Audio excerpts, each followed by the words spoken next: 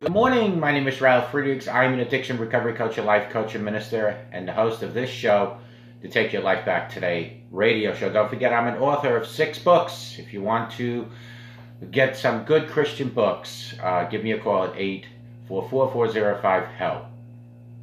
Friends, can you believe in God and be addicted to drugs? One of the saddest consequences of drug addiction is isolation.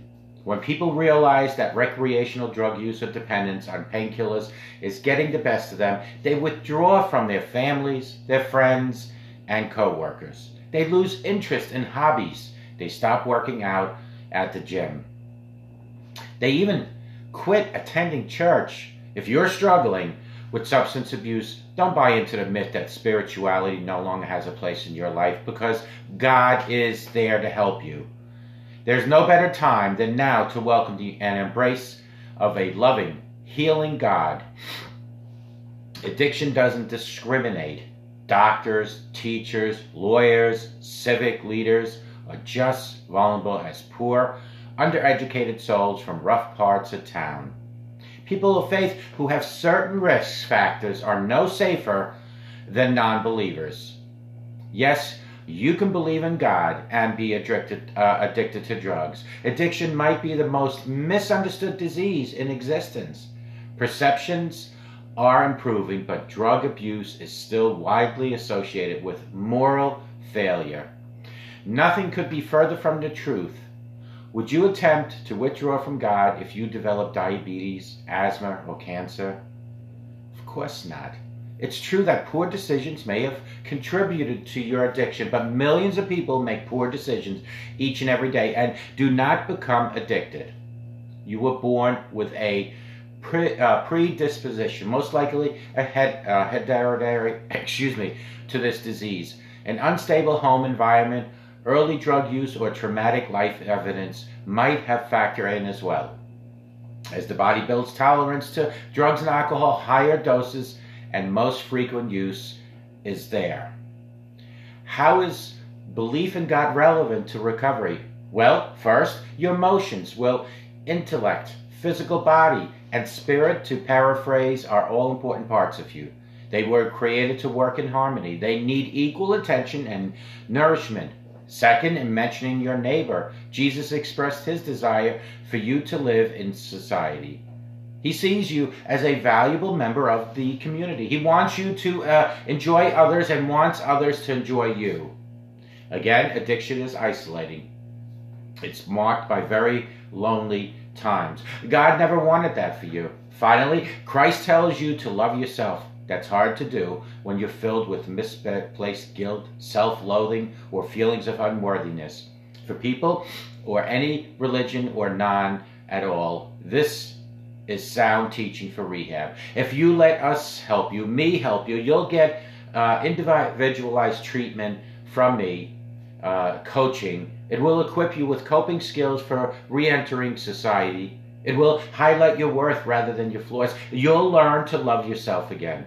Drug abuse is hard on the body, so we'll meet your mental and physical needs. Detox takes place in rehab centers, and sometimes it doesn't. Sometimes it can take place within your heart with the power of Christ. Friends, I will tackle whatever ails your mind and emotions, if it's not even just drug and alcohol related. Drug abuse goes hand in hand with other mental issues like anxiety and depression.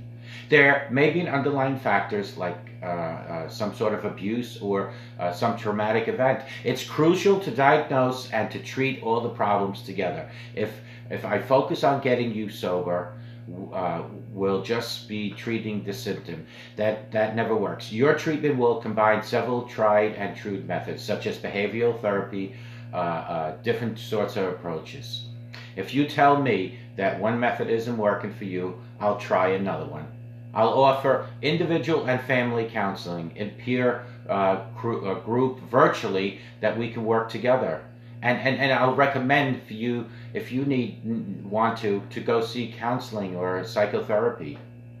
I have a strong network of support, and it's very vital for you to utilize that to stay clean and sober for long term.